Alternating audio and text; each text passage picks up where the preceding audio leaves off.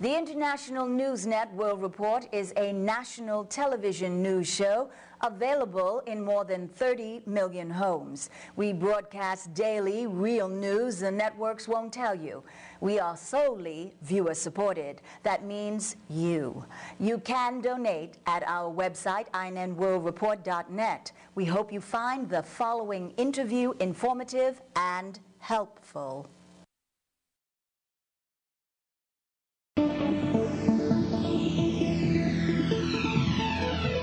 In his 8 years in Congress, Representative Barr from Georgia was one of Washington's loudest critics of the federal government's abuses of power, taking the lead in investigating the raid on Waco and in opposing Bill Clinton's efforts to undermine due process in terrorism cases. When George W. Bush took over and accelerated government power and the erosion of American civil liberties, Barr stood his ground and angered many in his own party. Since leaving Congress, Barr has taken an advisory role with the American Civil Liberties Union and writes a column for the Atlanta Journal-Constitution. Barr represents a growing set of conservatives angered with the administration's erosion of individual civil liberty.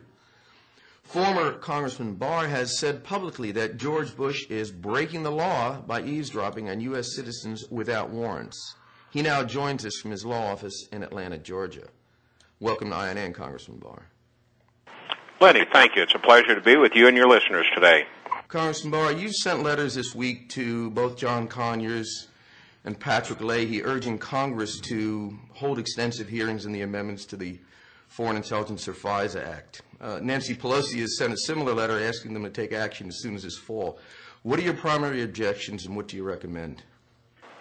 The primary objection that I and a lot of others have to the amendments to the Foreign Intelligence Surveillance Act, commonly known as FISA, that the Congress rushed through before leaving on its more important recess a week ago and under pressure from the White House, is that the amendments give the government far too much power to accomplish the goal that it said it needed to accomplish, and now give it the power without any court supervision, without any meaningful supervision required in the law by Congress, to listen in to virtually any international phone call or internet or email transmission by anybody in this country, whether they are a U.S. citizen or not, whether they have any contact or suspicion of being contacted by an al-Qaeda member or anything.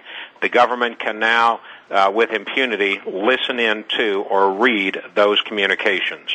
Congressman Barr, what would have been a good solution? If you had been in Congress, I'm sure you'd have put forward an amendment to make it more reasonable. What would have been a more reasonable approach? What would have been a more reasonable approach would be to look at FISA, as many have done, and conclude that when it was passed 30 years ago, the technology of communications was very different, and that there need to be some technical amendments to it to bring it in line with modern technology.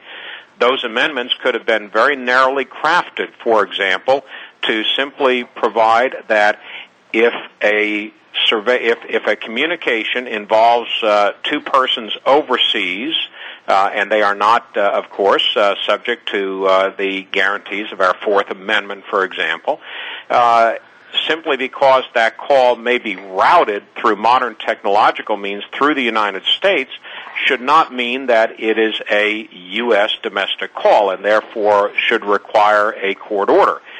The way some current judges have interpreted the old 30-year-old FISA law would require the government to secure a warrant to monitor that call, even though it doesn't involve U.S. persons here in this country, simply because it is routed through the United States somewhere along the line.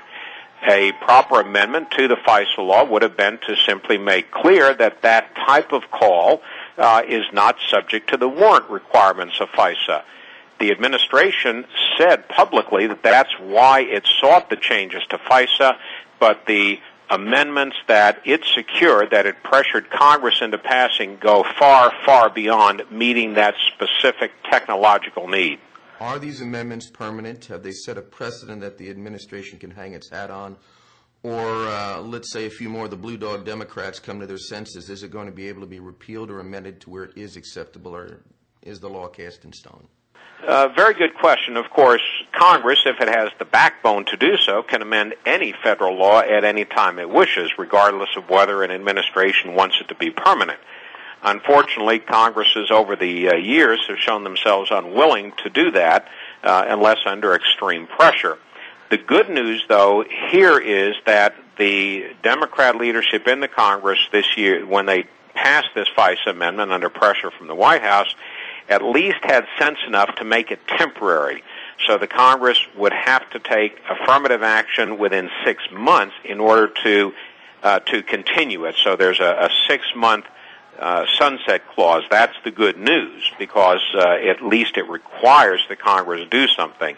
Hopefully what will happen between now and when that 6 months is up is what I and others, including Speaker Pelosi, have called for, and that is for Congress to step back in here and do what it should have done last weekend, and that is take a very measured, very serious look at what actually needs to be done and not give the administration far more power than it needs to accomplish the narrow goal that most of us believe is necessary to simply make some technical amendments to FISA.